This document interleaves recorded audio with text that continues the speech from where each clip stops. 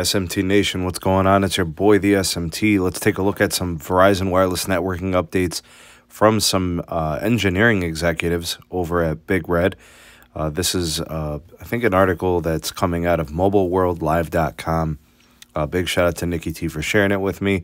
And I just wanted to discuss the key topics from what he was describing as the position of what the company wants to do in their networking moving forward. So Chief Network Engineering executive was speaking at an investor conference. I forget the name of it. There's been a lot of those lately. It's been pretty frequent, actually. He disclosed Verizon Wireless's aims of what they want to do with their network build as it pertains to C Band. And he did disclose that they were going to be shooting for a 90 million pop goal by the end of December 2021. And he did mention and reaffirm 100 million pops of C Band by Q1 2022. Of course, all this depends on the execution and the early clearance of C Band.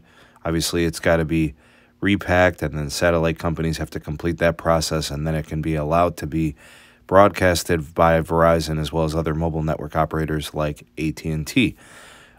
He did confirm that it is all going to be Samsung gear and Ericsson gear for the C-band build. They estimated 7,000 to 8,000 sites being live by the end of this year in the top 46 markets, the PEA's partial economic areas for Verizon. C-band sites also have been confirmed to possibly have CBRS in the form of LTE upgrades by band 48. So he told us a lot, and we have been seeing macro sites getting millimeter wave, C-band, and also CBRS upgrades all in one entire, tower climb and upgrade.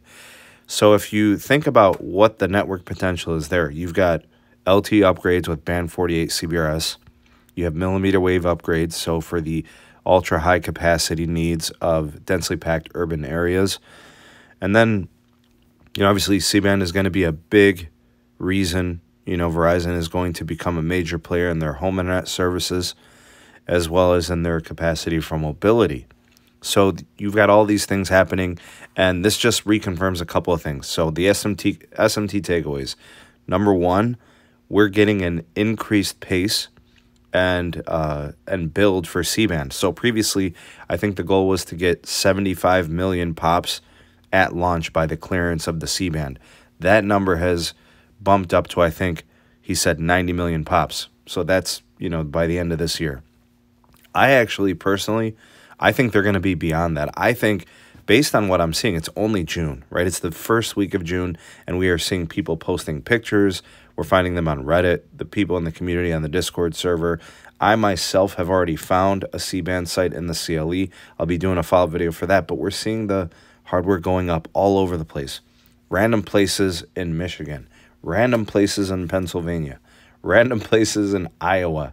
There's no rhyme or reason, it's just happening, and that indicates the scale of the testing and when it's going to be cleared. I think it's going to be happening a lot sooner than most people think, and it's faster even than we know. All right, so there is a pressure for Verizon to want to deploy this as quickly as possible.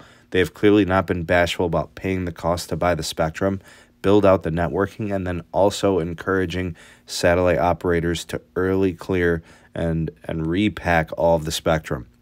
So I would not be surprised if by the end of this year they exceed the 90 million pop goal, and maybe that pushes 100 million pops.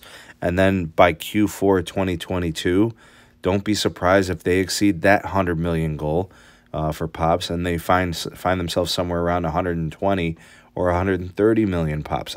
I'm just saying I would not be surprised, right? Because the pace is important as they try to compete in 5G, and they're just able now to get a hold of some mid-band that took a long time to get auctioned, and I don't think they're going to be bashful about building it out. But anyways, it's all going to be benefiting us. It's all going to be helping people that are on AT&T, Verizon, and even T-Mobile customers as well. Everybody benefits from these types of upgrades.